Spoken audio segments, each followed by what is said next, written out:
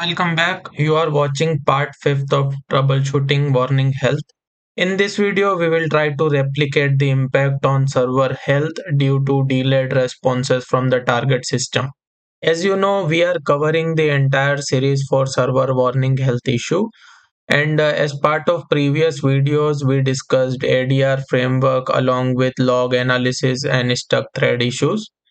So I would recommend you to watch those videos as well. If you are new to my channel, don't forget to check out my channel for more interesting videos related to WebLogic administration and SOA development. Without any further delay, let's discuss this more. So let's say we have two systems, and this is our OSB system and this is our target system, and we are calling this target system from our OSB layer.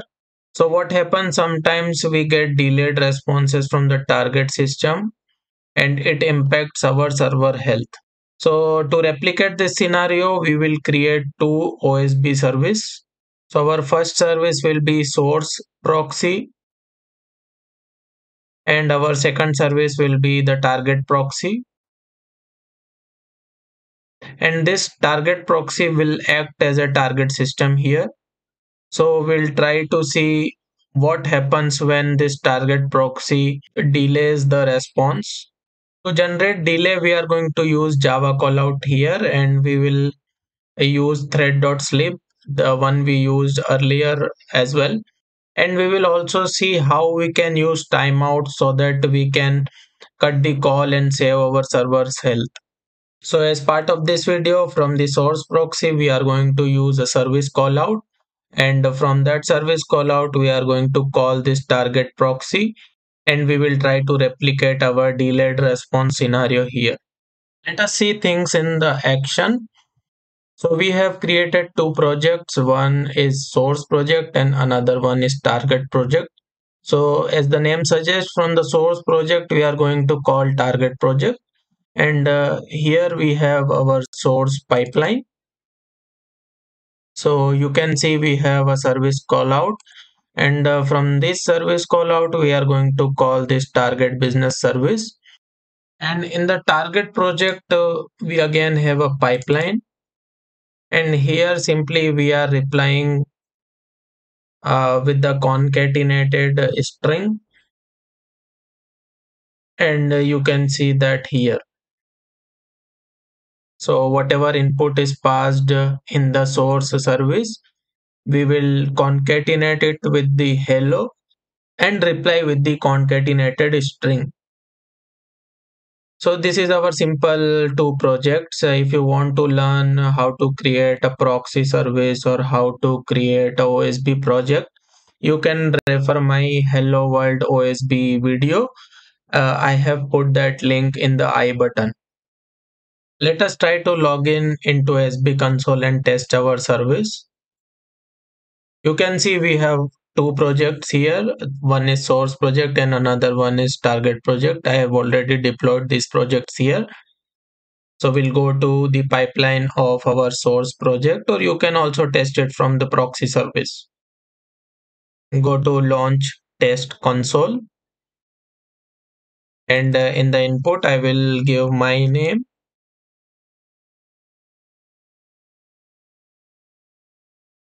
And you can see we are getting this response from the target service, and that is hello Mazahir. And if you go to the stage 1 here, you can see we are calling a business service from here. And from the business service, this is the response we are getting. Now we are going to add a Java callout to create some sort of delay, and we will redeploy our target project so that we can test our delayed response scenario. So this is our target pipeline, and in the request pipeline we are going to add a Java callout, and we will select a jar file which we have created as part of earlier videos. If you have not watched it, I will put that link in the description, and I have also added that link in the I button. So this is our thread sleep.jar. We'll select this. Next, finish. And we will select this method here. In the expression, we are going to give time in the millisecond for which the thread is going to sleep. So I'm giving 50,000, which means for the 50 second, this thread is going to sleep. Let us deploy this project again.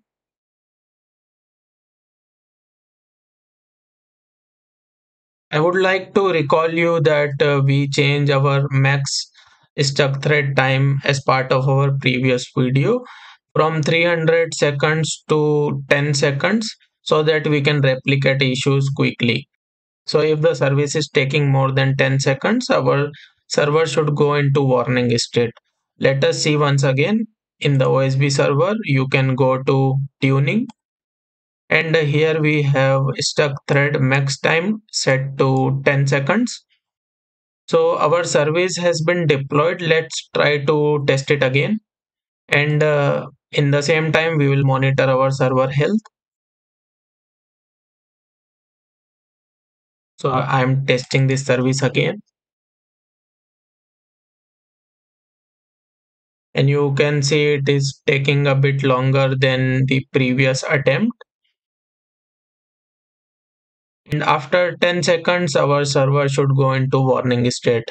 And here we go. You can see our server is already running in the warning state now. And after 50 seconds, we should get a response as per our code. And our server should come back to normal health. And you can see we have received the response after 50 seconds. And let us also check the server health, which is back to okay. So to prevent this scenario, we can add timeouts. So it is recommended by Oracle that we should always configure the timeout settings in the business service. In the business service, we get two options. One is read timeout and another one is our connection timeout. So you can see here we have read timeout set to 0, connection timeout set to 0 means there is no timeout, and it can wait for the response for an infinite period of time. Before changing this, let us try to understand what is connection timeout and what is read timeout. So if we are configuring connection timeout, it means it is a time between two systems to connect with each other.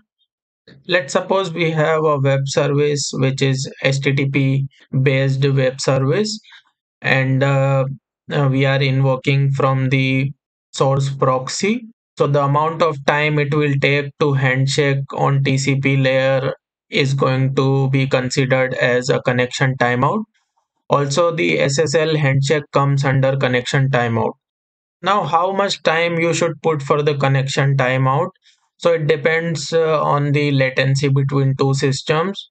Let's say both systems are under a same network, then you can put 5 seconds or 2 seconds. It completely depends on the latency between two systems. Now if we discuss about read timeout, so read time is a time which is going to be taken by the target system. If we have a read timeout of 5 seconds and target system is taking more than 5 seconds to respond, it is going to timeout. So you will have to decide based on the target system capacity and the agreement between the source and the target system. Or you can also conduct a load test to determine how much time a target system takes on an average. And based on that data, you can configure your read timeout. So in our case, both our services are deployed on the local host. We are not going to configure connection timeout. We are just going to configure read timeout for our scenario. Now to change this timeout configuration, we'll have to create log. And in the business service, you can go to transport details. And here we are going to configure read timeout. So if you remember, we have put 50 seconds for the thread.sleep in the target service. And after 10 seconds, our server is going into warning state. So in the read timeout, I'm going to put 8 seconds so that it will cut the call after 8 seconds and it will prevent our server go into warning state. So let's save this and activate the changes. Now we'll go to our source pipeline again and test this service.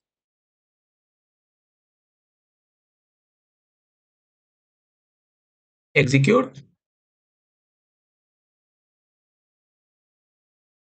and you will see after 8 seconds this should cut the call. And here we have a error response, and our call is cut.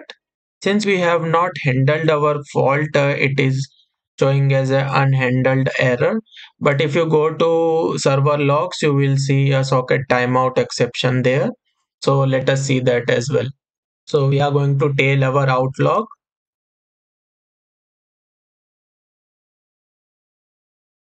and here you can see we have our socket timeout exception.